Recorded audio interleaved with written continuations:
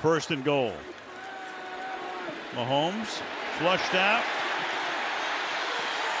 Can't get him. Sidearms it for a touchdown.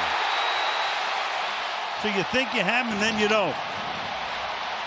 Avoids the tackle, and then just throws a sidearm fastball for the touchdown. Allen running out of time. Tripped up. Sidearm sling to Diggs, and he has enough to move the chains. Understands my quarterback's in for the first time. 3rd and 2. He releases. Congestion.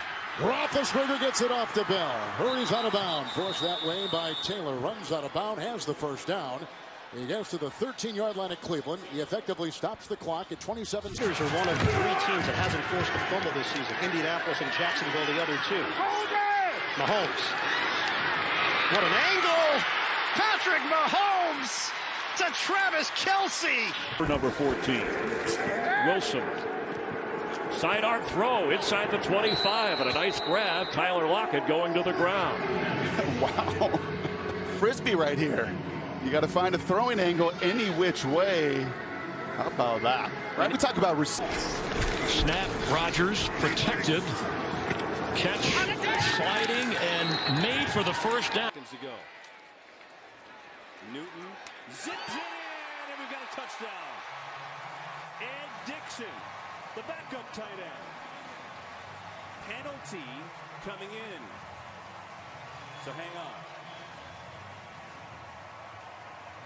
Having to see what Andy Reid wants to do with something like that if he calls his plays to the opposite side. Mahomes, he'll just chuck it ahead, and it's caught. McKinnon has that next gear. Touchdown on a full sprint to the end zone. I think that he's behind the line of scrimmage, and he did what Patrick Mahomes does so well, which is improvise.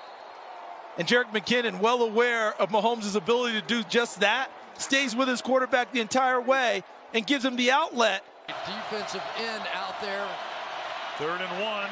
Rodgers under pressure again and just has to flip it, and it is going to be caught by Williams for the touchdown. Wow.